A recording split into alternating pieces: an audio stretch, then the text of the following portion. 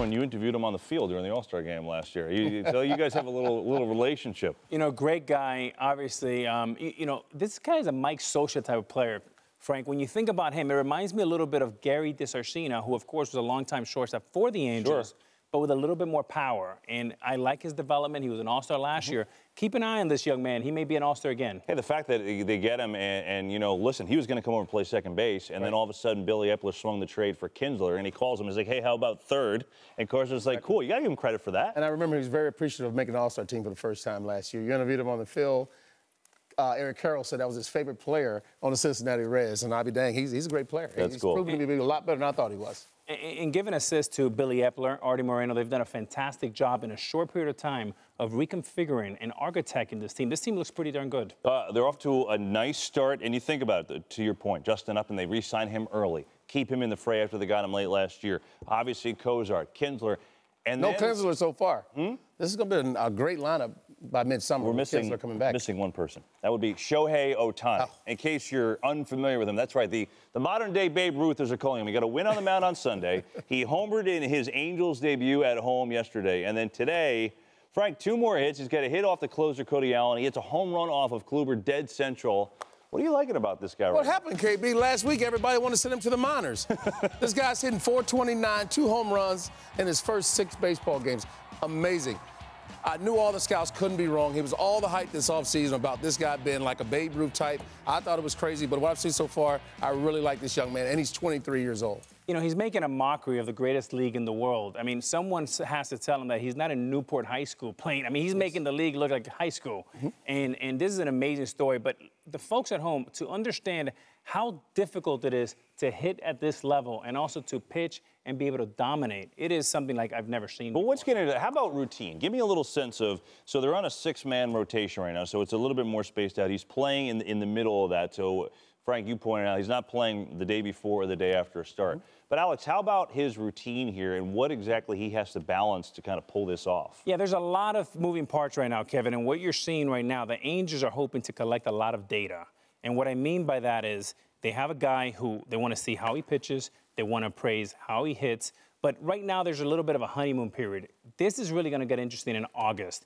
What happens the first time he gets a little bit of a sore elbow? He's going to have to do all the stuff that pitchers have to do, the integrity work, the work with the trainer, the squat, the long toss, and also maintain a great swing.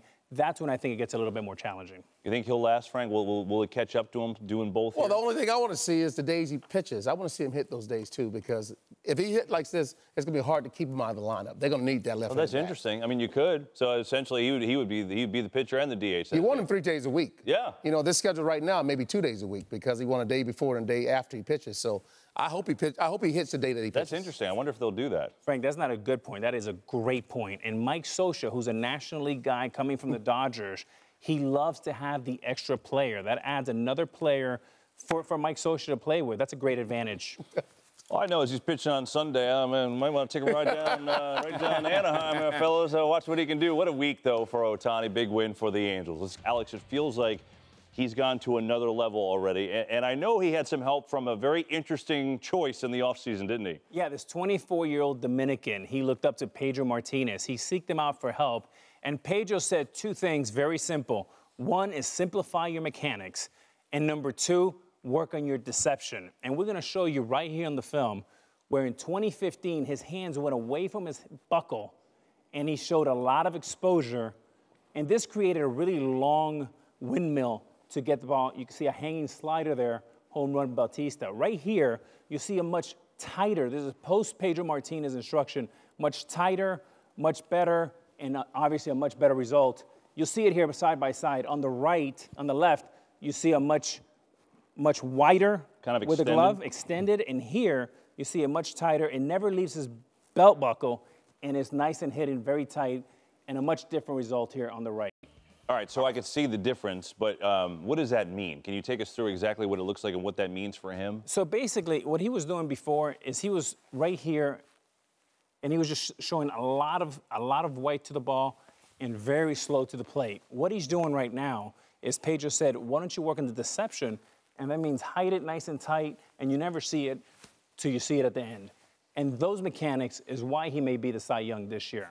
So as a hitter, give me an idea. Okay, so you're saying you're seeing the ball. I'm seeing it for a split second. Can you really see pitches in that time, what he's going to throw? Yeah, and Frank can vouch here. So if folks at home, if you're the hitter, this is what you're seeing in 2015 with Severino, which is right here. He shows it to you.